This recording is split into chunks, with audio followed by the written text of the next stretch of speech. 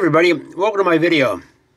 Today I'm going to show you how to take apart this little guy right here. This is a Samsung 360 camera.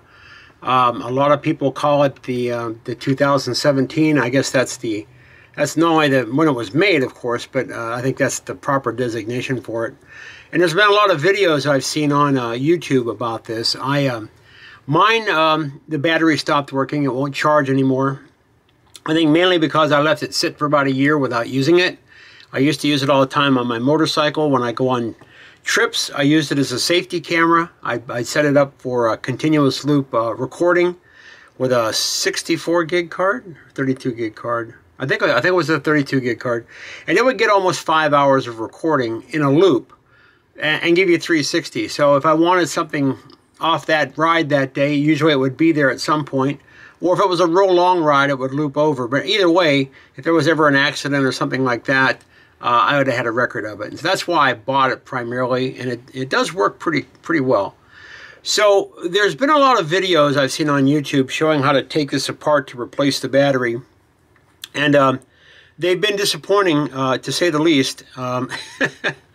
I've seen a few where they're using like a pair of pliers to take the cover off here, the little ring around here. Ripping things apart, using pliers to get the case apart. And really all they're doing is damaging it. I guess they either don't care about it, or if they figure they can't make it work, they're just going to throw it away anyway. Well, I'm going to show you how to take it apart without breaking it or destroying it. Now, I've had it apart to the point where I can disassemble it. I haven't got it to the point where I can get the battery out, only because I just haven't spent that kind of time on it yet. So primarily, this video is going to show you how to take it down to that point. And then what I'll do is I'll go get a battery and I'll finish the video for installing the battery at a later date. So with that being said, I'm going to show you how to take this apart. It's fairly simple. There's only a few tools that you need. Number one would be a jeweler's Phillips head. Hopefully you guys can see that. I think my product showcase is working here, so you should be able to see that. It's just a regular, it's a very tiny Phillips head screwdriver. And then the other thing is one of these case knives, which you use for phones, taking phones apart. You can see how thin it is. Let me see right there. Yeah, see how thin that is? So I repair laptops and PCs for a living, so we use these a lot for laptops to take the displays apart, because the displays have gotten so thin on laptops these days that if you need to replace the screen, this is the only thing you can use to wedge in there and pop those little plastic pieces off. And it works perfectly for this thing right here too. So let's begin. First off, the bottom right here has got, it's actually held on with a piece of double-sided tape. And if you'll notice right here, there's a little indent. And that's where you put a flat screwdriver blade in. So I've got a flat screwdriver here. I guess you do need one more tool. Right here. And I'm just going to stick it in there. And then this would pop off like that. You can see that there's some two-sided tape right there. Okay, that holds it in place. Then that exposes a couple of small screws. So now what I'm going to do is I'm going to take my little jeweler's screwdriver and just undo these little screws, and we'll set them aside to where they don't get lost. You have a little plastic box or tray that you can put them in as you're working. That way you won't lose them. All right. And then this piece right here comes off. Okay? So there's two pieces right there. So there's our first two pieces that we've taken off right there. Now, at this point, there's no more screws to undo. You have to go to the top and you have to take these little rings off of here on both sides. Now, this is where people kind of get confused, because they have no idea how to get these off. And if you've never taken them off before, they're on there pretty tight. That's why you see a lot of people using pliers and whatever to grab a hold of them to try to rotate them. But what's funny is Samsung has already given you the tool for that. And it's this little rubber ring that's around here. I've heard this called several different things. Some I won't mention just because I want to keep this family rated. But this little rubber ring, which holds it in place, it's good for carrying it and whatever, can serve as a grip. Get it off of here. To get these rings off here. So what you do is you take it and you put it on here like this. You push down real hard. I'm going to show you here like this. You're going to squeeze it together and you're going to turn. And that'll get it started. Oop.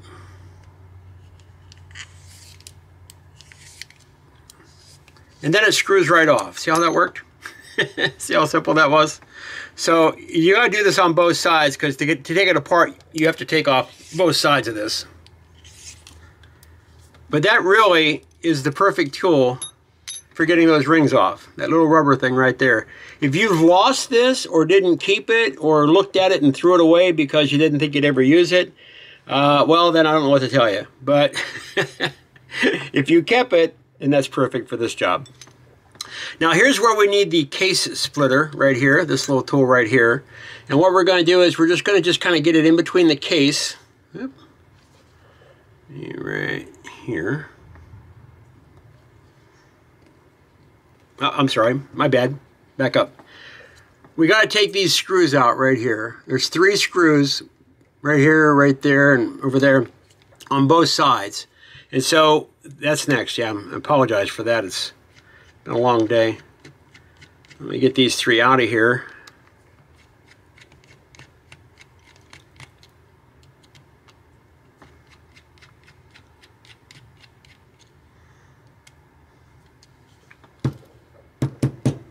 There's 2. Come on. It helps if you have a little, like something to work under, like I have right here. Come on. I'm being stubborn. There we go. So that when if you drop these, they just hit something soft and don't bounce around on you and fly away. All right, so that side's off. Yep. 1, 2.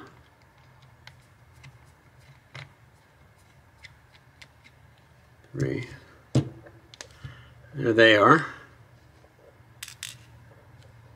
Now we take our case splitter and we put it in. And see how that just splits that wide open? There you go. Now it's apart. Now your button here comes off. It's actually got tiny little holes in it. I don't know if you can see that or not. See the tiny little holes in there. Hopefully my Product Showcase is working for us here. Yeah, see the little hole right there? And those go in the back cover of that right there. So when you put this in, you got to make sure it's shaped to fit the case.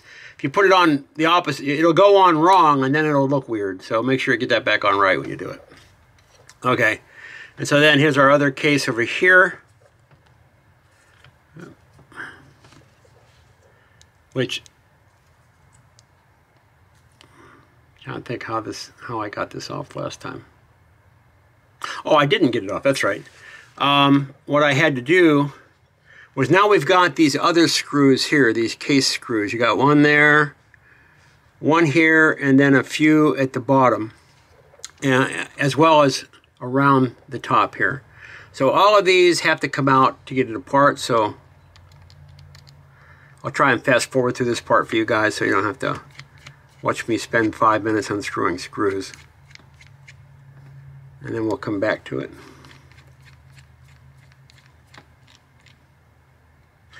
But like I said, I need to take it apart to get the battery out, because I would really like to just buy a battery. I'm certain that there's a battery available for it without throwing this away because it's not working. I had a helmet, a motorcycle helmet communicator the battery went bad on, and I was able to take it apart just like this, buy the battery for it, and reuse it, versus having to basically buy a new one, which is what the manufacturer told me I had to do.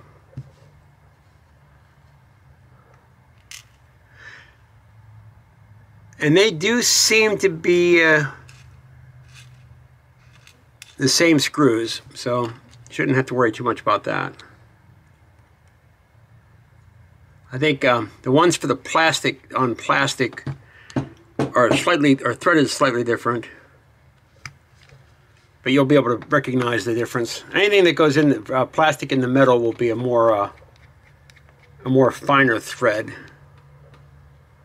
like that. You can see that or not, but that's a very fine thread there. Let's see if we get a zoom in on that.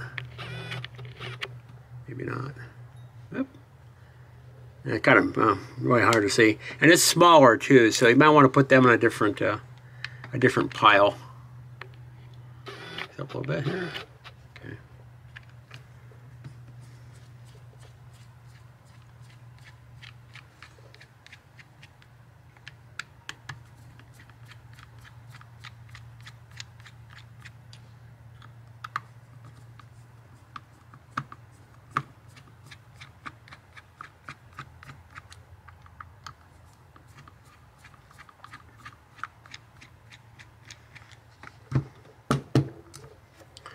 Okay, those are fine threaded but bigger.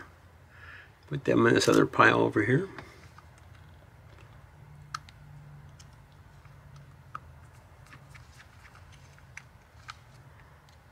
And then there's one more here. So it looks like a total of 6 screws in the base and 4 around the top. So I got one more here that's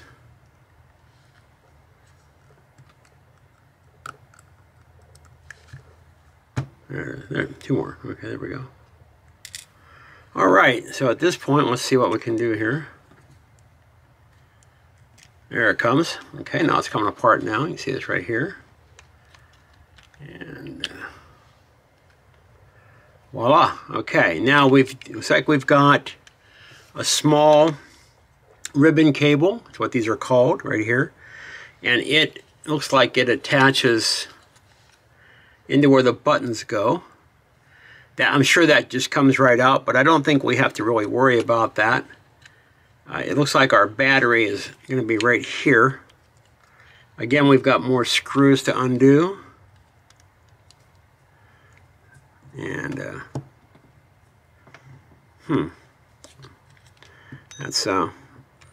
that's in there pretty good. That might be corroded in there. Okay.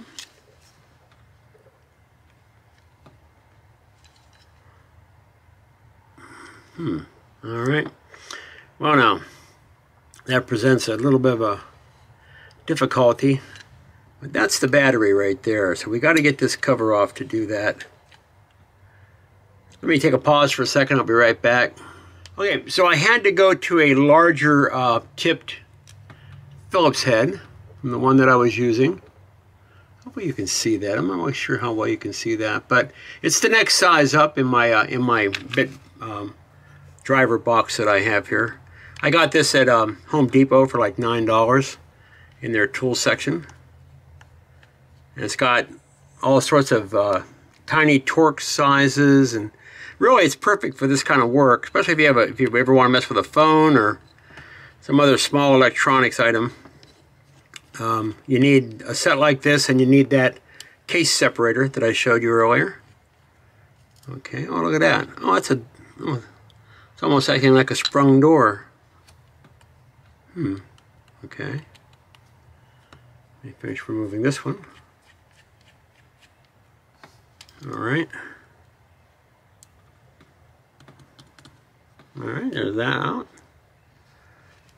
And then this one here. Work on that bottom one too while I'm at it.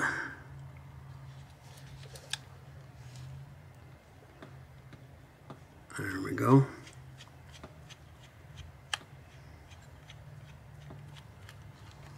So, there we go. All right. So there is our battery.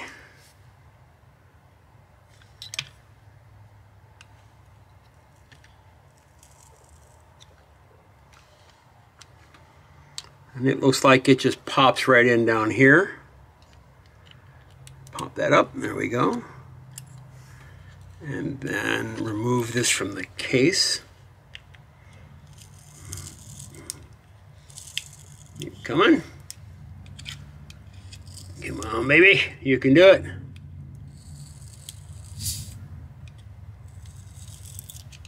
Oh, it's glued in.